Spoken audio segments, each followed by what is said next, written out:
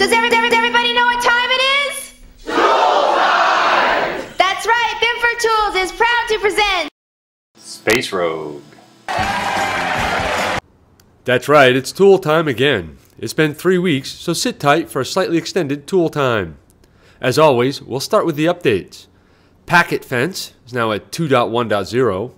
winAUTOPWN is now at 2.6. SAMHAIN is now at 2.8.3-A. JBROFuzz is at 2.5. Arachni framework is now at 0.2.2.2. Fiddler is now at 2.3.2.4. Burpsuite is up to 1.4 beta. Skipfish is at version 1.85 beta. And Yara is now at version 1.5. Phew, that's a lot of updates. Go get downloading. But remember, check your sources.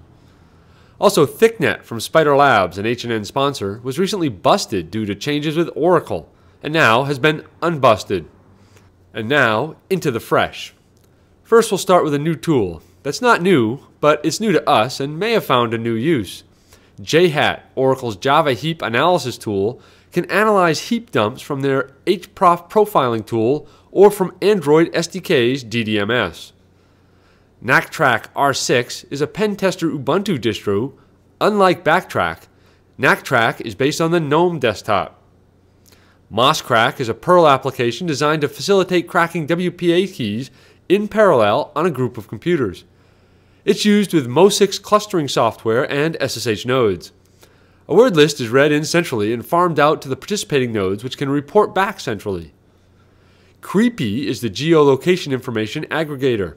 It gathers geolocation-related information about users from social networking platforms and image hosting services, and then maps the data points with links back to each. Creepy indeed.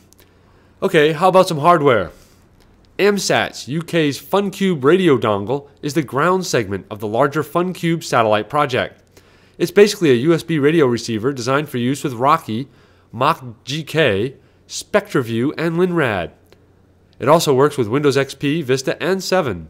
It covers from 64 to 1700 MHz and is all mode for AM, FM, single sideband, and TV sound.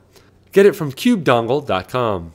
On a closing note, MoonSols Utility page is full of memory and debugging tools and scripts, including LiveCloud KD, the VM debugger. Cool stuff. Be sure to check it out.